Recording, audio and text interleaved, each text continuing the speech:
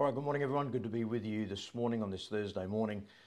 Looking forward and excited to bringing the devotions to you today. I want to thank you for your prayers for last night. I know I put up late yesterday afternoon that I was preaching at New Life Baptist Church last night, so thank you so much for your prayers. It was a blessing. Carol, good morning. The brethren were helped, and so was the pastor who wasn't there. He watched later, Brother Kevin. So, anytime you can help the brethren or help the pastor, it's a real blessing. So appreciate your prayers. And so anything that the Lord does is also attributed to your prayers. So thank you so much for that. Appreciate it. I hope you've been having a good week, and I hope you're looking forward to the weekend to come. Sister Marquez, good morning, good to see you. Hope all are doing well over there. Looking forward to being with you in January, end of January. Praise the Lord. All right, let's take our Bible. If you're following along in the scriptures, if you're not, just have a listen. We're in Luke chapter 1 this morning. Would like to talk to you this morning, I guess, about a favourite couple of mine in this whole Christmas account.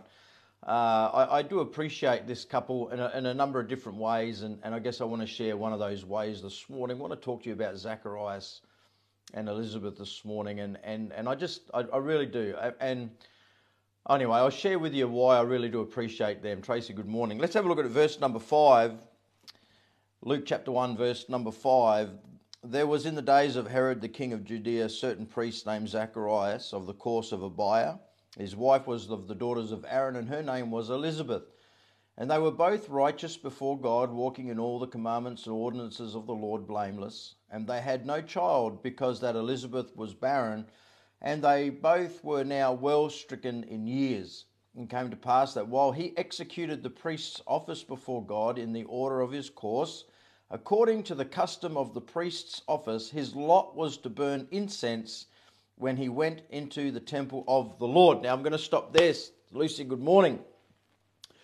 I tell you what I really appreciate about this couple. Here you've got Zacharias and Elizabeth. They're now well stricken in years and they've had no children. And you've got to stop and think about the ramifications of that in the lives of couples in the Bible concerning being barren. All through the Old Testament, we read about certain ones, famous ones we would say, Abraham and Sarah. Sarah couldn't have children. Rachel, remember Rachel couldn't have children until God opened her womb. Hannah, Elkanah and Hannah, she couldn't have children. And then here we've got Elizabeth. So, when you think about these ladies or these families, these couples that couldn't have children, it was a big deal. It really was a big deal. Today, for most couples today, if they can't have children, then there's other means that they can go down to try and have children. They didn't have that back in this day. But more than that, for Zacharias not to be a father was a big deal. There would have been perhaps a lot of pressure placed upon him to take perhaps another wife. We don't read in the Gospels of multiple wives. I'm not saying that there wasn't. Remember in the Old Testament we saw different ones having multiple wives, Solomon obviously, David and so on. Abraham took Hagar, and Elkanah had Peninnah, and and of course Jacob had Leah and Rachel. So there may have been pressure placed upon him to, keep Elizabeth, but take another concubine or another bride under himself so that he could have children. Because, Zacharias, the man, wanted his name his legacy to keep going. For Zacharias not to have children would have put him lower down perhaps the status pole. All right. Now, they wouldn't have said that, but it wouldn't have been looked upon. It just wasn't good for Zacharias. But more than that, it wasn't good for Elizabeth. To not have children in the case of the lady was a big issue. Big issue. Because having children was a blessing of the Lord, the fruit of the womb. And of course, we know back in the Old Testament, families had, couples had lots of children because of the coming Messiah. They wanted to be the one to bring out the Messiah, and so on and so forth. And perhaps in Elizabeth's case, there would have been perhaps ladies whispering about her behind her back, hushed tones, and yeah, about Elizabeth, she's been trying to have kids for ages and she can't have children, and said in such a way that Elizabeth knew that they might have been talking about her, but just didn't quite pick up what they were saying, and just the shame that Elizabeth would have had. As a matter of fact, she was a reproach. If you look at verse number 25, Elizabeth said this, "Thus hath the Lord dealt with me in the day wherein he looked on me to take away my reproach from among men." So obviously she was reproached or disgraced. She was classed as disgraceful because she couldn't have children. Big issue, right? But what impresses me most about this couple is that they remained faithful. They remained faithful. If you notice their testimony, look at verse 6 again. They were both righteous before God, walking in all the commandments and ordinances of the Lord blameless. They had no children, but now they were well stricken in years. I don't know whether they were praying for children right up until this date, or perhaps they were praying for children in their younger years, and then she got to the point where her body, she knew that her body couldn't produce kids anymore. She was past childbearing age, so they ceased, looked hopeless, it was no good. Yet despite all of that, they remained faithful to the Lord.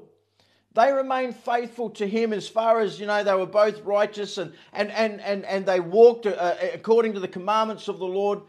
And one of the things today in modern Christendom is that when things don't go so well, the first thing that stops in the life of an individual or even a couple is our faithful service to the Lord. We get so caught up in what we don't have. Oh God, we've been praying for a child for ages, and why haven't you blessed us with children? And look what you did for Sarah in Abraham's day, which they would have known about. Look what you did for Rachel in her day, which they would have known about, because that's where the patriarchs come from. And look what you did for Hannah in bringing forth Samuel. And they may have gone down the list and reminded God of all his miraculous ways that he had done in their lives. And oh God, you haven't. And they could have just said, well, forget it. You know what I mean? And unfortunately, that happens in Christianity today. The other thing that they kept doing, which really impresses me as well, is they kept worshipping. Notice what his job was, verse 8, and it came to pass that while he executed the priest's office. Verse 9, according to the custom of the priest's office, his lot was to burn incense. To burn incense. Now, often we think about burning incense, you've got that stick, you light it up and the incense, the smell goes up and all of that. It's a very common thing. We'll look at some scripture in a minute. Incense or burning incense is associated with worship. So the thought this morning is worshipping despite. They continued worshipping. They continued being faithful in their service to the Lord. He continued executing his office. This is my job. I'm going to keep doing it despite the fact that we're not blessed with children, despite the fact we're not blessed. And listen, put whatever in there, whether it's children or we just didn't get this and we haven't got that, and God hasn't blessed us with whatever. But despite that, Lord, I want to be faithful in executing my office. You've given me a wonderful privilege in serving you, and I want to keep worshiping you. And they worship despite. And I like that about Elizabeth and Zacharias. That now they were well stricken in years. They continued all down through their life, despite the agony of not having children, despite the reproach that Elizabeth was experiencing, despite the status not being there for Zacharias, and perhaps he feeling a lesser man, right? Can't have children. I feel a lesser man. He's seeing all of his mates out there with their wives and kids and a parcel of them walking down the road, and there goes Joe, and there goes Sam, and there goes Bill, and all. Look at all their kids, and he feels a lesser man because he can't have. She's reproached because she can't have children. Yet despite that, they were faithful in worshipping their Creator God. I love that about Zacharias and Elizabeth, don't you? What an example they are to each and every one of us in regards to this. They were burning incense despite the fact they were worshipping despite. Go with me to the book of Exodus if you would, if you're following Exodus chapter 30. And we'll just look at a couple of scripture dealing with this. This is an interesting verse because, again, dealing with when we deal with worship, Exodus chapter 30, look at verse number 8 and 9. It says this, and when Aaron lighteth the lamps at even. Now, don't forget, look at all these typologies, the light, the burning of the incense, which is associated with prayer and worship. You've got the light, you've got the bread, which pictures the word of God. Light is the light of the revelation. You've got the light and the bread, revelation of the word and all this sort of thing. And the light being Christ, the light being the Holy Spirit and all of that.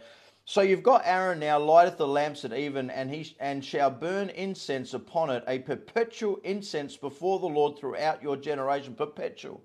This is something that God wanted in the life of the Hebrews perpetually, right? And Zacharias is fulfilling that.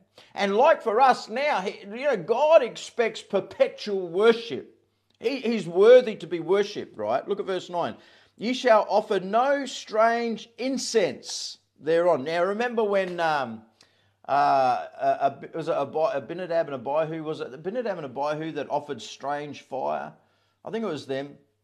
And or was it Phineas and Hophni and Phineas? One of those ones. When the strange fire was offered, which wasn't the right one, they were dealt with right harshly. You shall offer no strange incense thereon, nor burnt sacrifice, nor meat offering. Neither shall ye pour drink offering thereon. Right. So no strange incense. So we think here about in type now we're talking about worship. There is a Jesus said that the Father is looking for true worshippers. So obviously there's true worship and there's false worship, okay? So even back in Exodus, in Aaron's day, God says, no strange incense. Don't light any strangers. I don't want any kind of false worship. And brethren, let me just say something this morning. God is still the same today where he doesn't want any false worship. Now, to describe what that is, I'm not going to sit here and describe what it is for you. You come to your own conclusion. But obviously out in Christendom today, in modern Christianity, you've either got true worshippers, false worshippers. And I'm not talking about the instruments that are being used. There's obviously true and false worship out there, and God doesn't want that today. He's looking for true worshippers. That's what Jesus said, okay? Let's go to the other end of the book. Let's go to the book of Revelation chapter 8. Revelation chapter 8 for a minute. Let me just read this here. Revelation chapter 8, verse 3 and 4. And another angel came and stood at the altar, having a golden incense, and there was given unto him much incense, that he should offer it with the prayers of the saints upon the golden altar which was before the throne. And the smoke of the incense which come with the prayers of the saints ascended up before God out of the angel's hand. So again, now Exodus has got the same. You scoot all the way forward to Revelation, that picture in heaven now, because remember the tabernacle and the temple, there's one in heaven and the blood sprinkled and all of that, right? So now you've got this angel offering incense in the heavenly altar there and the prayers of the saints with him. So there's something likened to this worship now, this offering of the incense and even with prayers. So when you think about back in Luke chapter 1, what is happening, I love the fact that, because it's a challenge to me, and all of us ought to be challenged with this very thought that despite when things don't go your way, despite when prayers seemingly go unanswered, despite the fact that man, why is this not happening for me, and why is it happening for them, and all this, despite all of that was going on in Zacharias and Elizabeth's life, and maybe even in your life, they worshipped despite that. They continued faithfully despite that. They served God faithfully despite. And I love that about it. And it should be a challenge to all of us when we face things in our life that we don't necessarily like, and it's an offense to us. Don't abandon God. God never abandons us.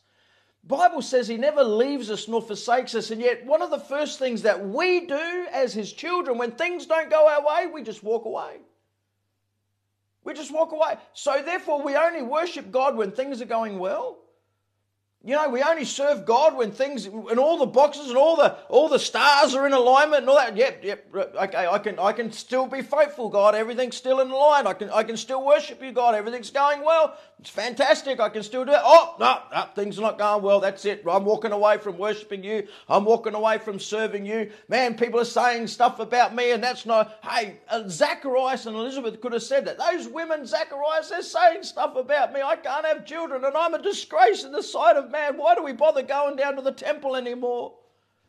Why do we bother going to church anymore when all these people are saying stuff about us and they're bringing a reproach to me and all this sort of stuff? Right?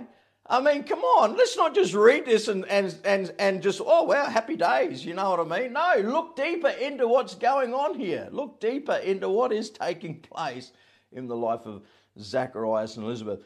Let's have a look now. Now, normally I'd like to bring a devotion like this on a Friday, but anyway, it's Thursday. Let's have a look now at what was associated with the worship that Zacharias was bringing. We've already seen in Ezekiel as well, in Exodus as well as Revelation, the burning of the incense and something associated with that. When we think about worship, what was going on? Well, let's have a look at verse number 10, Luke chapter 1:10.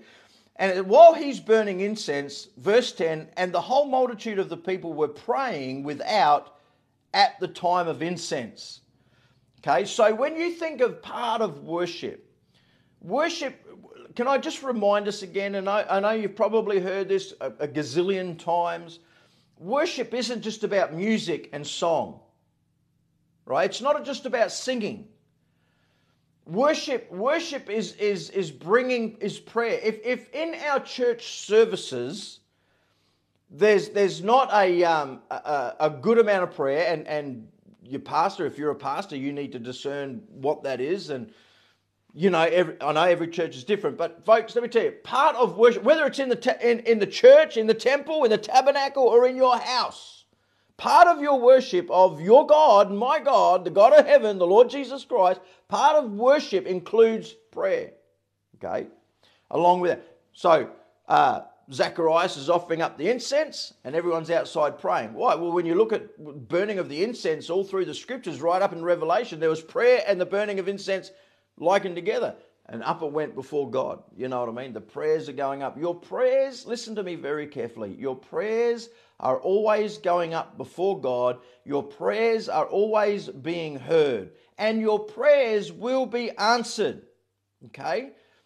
Otherwise, let's do away with the Bible. Because sometimes, my prayer, I just don't, the ceiling, the heavens seem like brass and I just don't seem to be getting through and all this sort of stuff. And maybe that's right. Sometimes our prayer life is very difficult. Alan, good evening. But that doesn't mean stop. Well, I prayed that we could have kids. I prayed that we could have kids and God just didn't answer us. And therefore, that's it. I've had enough. I might offer a prayer here and there. You know what I mean? I might pray for Joe down the road, or I might pray for sister such and such down the road, But when you think about worship in the church of God, there ought to be prayer. There ought to be a lot of prayer. Jesus himself said, did he not, that my house shall be called a house of prayer for all nations?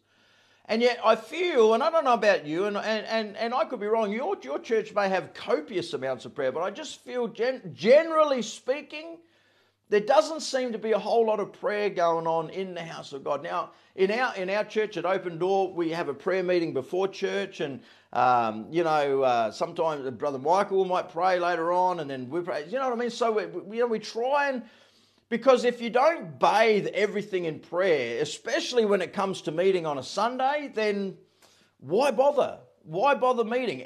Prayer should precede everything that we do for the Lord Jesus Christ. So when you think about this offering up the incense, this worship that Zacharias is doing, they're outside praying. Think about the importance of his job. Now you might think what I do for the Lord in my church or what I do for the Lord out here just doesn't seem to be a whole lot. Listen, you don't know who's relying on you to keep doing your service. While he's offering up the incense, there are others out there praying. If he wasn't there, let's say obviously it was his time, and I don't know, they must have taken shifts, right? This is your time, Zacharias. This is what you are to do. And it could have been for a few days, could have been a week. This is your job for the week. Imagine if he never turned up for work. I just can't be bothered today. You know what I mean? It's like I'm sick and tired of I'm sick and tired of my wife being reproached. I'm just sick and tired of not having any children. I have no lineage now. It's like it's done. And I just can't be bothered showing up for work anymore. I can't be bothered going to burn that incense. I've had a gutful. People were relying upon him because they wanted to pray at the time of worship. Think about that. People are relying upon you. The Lord's relying upon you to keep being faithful in service to him, and others around you are relying on you and you being faithful in serving the Lord because they're blessed. They're helped by what you do for him. Despite what you think, whether it's big or small, let's get this out of our head. Oh, this is a big job. This is a little job. Any job for Jesus is a great job. Amen. Any job for Jesus. Secondly, there was a message from God. Okay, the angel of the Lord appeared. Look at verse 11. There appeared unto him an angel of the Lord standing on the right side of the altar of incense. I mean, God through his angels shows up. Who of us doesn't want God to show up when we worship corporately together? I want God to show up. Honestly, I want God to be there. I want his blessing. I just want everything about him in our church service, and I'm sure you're the same. So God through the angel shows up, and I'm sure it would have, whoa, what's going on? It would have shocked Elizabeth. Like it would shock a lot of us if God really did show up on our service. Like, what in the world, God, you're here today? And there appeared unto him, verse 12, and when Zacharias saw him, he was troubled, and fear fell upon him. But the angel said unto him, so here comes the message. So part of worship, you have prayer, right? So you've got prayer first, foremost, most important, and then you get the message. Folks, let me tell you, if you don't have the prayer, maybe you won't hear from God in the message. Pray. Before you go to church, pray. While you're at church, grab someone. If you feel that we just haven't had enough, you grab a couple of people, say, let's have a little prayer meeting over in the corner here. Let's pray for our service and pray earnestly and pray fervently and pray for God. And I need to hear from you, God. We need to hear from you, God. This church needs to hear from you, God. And so his worship, there's prayer, and now there's a message from God. And God speaks. And I love the encouragement. I really enjoy, I tell you, I'm a blessed person, I really am. And a lot of you, all you folks help me do this, and I appreciate that, and the support that we get in the ministry to do it. And preachers, I would say, are very thankful for you and your church because you help them stay in the ministry to bring a message from God. And I really, when you think about 1 Corinthians 14, you've got the exhortation, you've got the encouragement, you've got all of those that prophesying or preaching should bring. And we really do live in a day where the encouragement from God needs to be there. Now you say, oh, but you're soft on sin and you need to be, bless God, you need to be preaching on sin. Balance, people, balance. Preachers, balance. You can't shear the sheep every Sunday. You know what happens when literally in the real life, when you shear sheep every week? You will kill them, right? So God's people are no different. You can't shear the sheep. And somehow we think it's a great badge of, oh, bless God, I got up there and I ripped their faces off and that sort of stuff. Well, good on you. Good on you for killing some of God's sheep. You know what I mean? Back in the olden days, hellfire. And like I said the other day, I'm for hellfire, brimstone preaching. But balance. Okay? Most preaching that needs to be, if you read it, you reprove, rebuke, and exhort, yes. But then there's 1 Corinthians 14 where you exhort and you encourage and you comfort, right? So there's a balance. And here we get a great message from God, fear not. Fear not. Look at what the angel said. Look at what God says through the, fear not, for thy prayer is heard. Wow. What an encouragement that would have been for Zacharias. Fear not. What prayer? Come on, Zacharias. That prayer that you prayed about a child. Oh, I've forgotten about that. Maybe he stopped years ago about praying for that, right? Now, let's say he stopped praying for it. Let's say they stopped praying for a child years ago. God still remembers. God still remembers. But what about if they were praying right up until this day, despite the fact that Elizabeth was barren? Maybe they were using all those ladies in the Old Testament as an example. And Elizabeth, let's just keep praying, Elizabeth. God can still do this. And she still wanted a kid in her old age. How many of you ladies want a child in your old age? Here they are, they want a kid in their old age. And God says, fear not, your prayer is heard. A message from God. But let me just share something with you. Look at verse number 20, because Zacharias had a bit of a hard time. And behold, thou shalt be dumb and not able to speak until the day that these things shall be performed, because thou believest not my words, which shall be fulfilled in their season. Zacharias doubted. Someone once said this: don't undo in the darkness what God gave you in the light. Don't undo what God gave you in the darkness. Don't undo in the darkness what God gave you in the light. The darkness of doubt. Right? The darkness of doubt. Don't doubt God's word. That's what he's saying. Look what he says, which shall be fulfilled in their season. Oh, I've been relying on a promise. I better check the time. Man alive, I've been going for a while. I've been relying on a promise. Hey, it'll be fulfilled in his time. Very quickly, one last thing that should be included in our church services. Would you look at verse number... where are we? Look at verse 14. And thou shalt have joy and gladness. Joy and gladness. There ought to be joy and gladness in the house of God. This is part of worship. You offer the incense, you're worshiping, you've got prayer, you've got a message from God. There's joy and gladness. Joy and gladness. Man, I tell you what, we need some joy and gladness in our services last night. I was sharing with the church that I was in last night, New Life Baptist. I was just seeing, just before I got up to preach, one of the young kids, he's running up and down the aisle. He's got this biggest smile on his face, you know what I mean? He's just being a kid, run up and down. And I thought, you know what? Here is this child. He's got no reservations. Oh, he doesn't think he's doing anything wrong. He's just running up and down. And he's got this smile. And I thought, why don't we as adults do that? I got up and I said that. Anyway. I'm not talking about running the aisles. Some churches in America run the aisles. I don't have a problem with that. Some people think it's Pentecostalism. They got the joy of the Lord, you know what I mean?